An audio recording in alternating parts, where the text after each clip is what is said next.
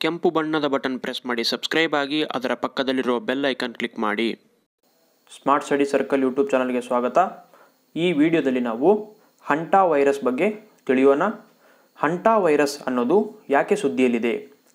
ಚೀನಾದ ಒಬ್ಬ ವ್ಯಕ್ತಿಯಲ್ಲಿ ಹಂಟಾ ವೈರಸ್ ಇರುವುದು ಪತ್ತೆಯಾಗಿ ಆತ ಮೃತಪಟ್ಟಿದ್ದಾನೆ. ಹಾಗಾದರೆ ಹಂಟಾ ವೈರಸ್ ಅಂದರೆ ಏನು? ಹಂಟಾ ವೈರಸ್ ಹೆಸರೇ ಸೂಚಿಸುವಂತೆ ಇದು ಒಂದು ವೈರಸ್ ಆಗಿದೆ.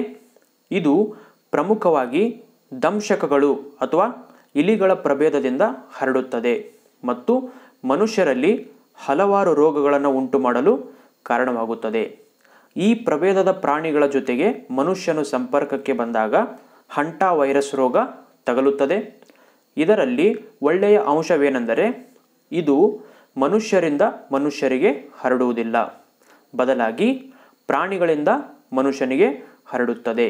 ಅಂದರೆ ದಂಶಕಗಳಿಂದ ಮನುಷ್ಯನಿಗೆ ಹರಡುತ್ತದೆ. ಇದು ಗಾಳಿಯ ಮೂಲಕ ಹರಡುವುದಿಲ್ಲ. ಆದರೆ ಈಗ ಎಲ್ಲೆಡೆ ಇರುವ ಕೊರೋನಾ ವೈರಸ್ ಭೀಕರವಾದುದು, ಏಕೆಂದರೆ ಕೊರೋನಾ ಗಾಳಿಯ ಮೂಲಕ ಹರಡುತ್ತದೆ. ಮನುಷ್ಯನು ಈ ದಂಶಕಗಳ ಮಲಮೂತ್ರಗಳು ಲಾಲಾರಸದ ಸಂಪರ್ಕಕ್ಕೆ ಬಂದಾಗ ಹಂಟಾ ವೈರಸ್ ಮನುಷ್ಯನಿಗೆ ತಗಲುತ್ತದೆ.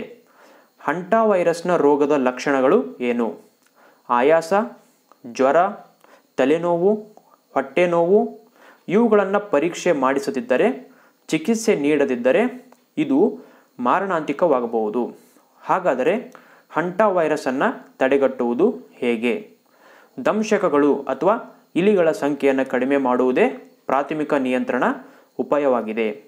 ಇದಿಷ್ಟು ಹಂಟಾ ವೈರಸ್ ಬಗ್ಗೆ ಮಾಹಿತಿ ಆಯಿತು. ಈ ವಿಡಿಯೋ ನಿಮಗೆ ಇಷ್ಟವಾಗಿದ್ದರೆ ಲೈಕ್ ಬಟನ್ ಪ್ರೆಸ್ ಮಾಡಿ ಲೈಕ್ ಮಾಡಿ.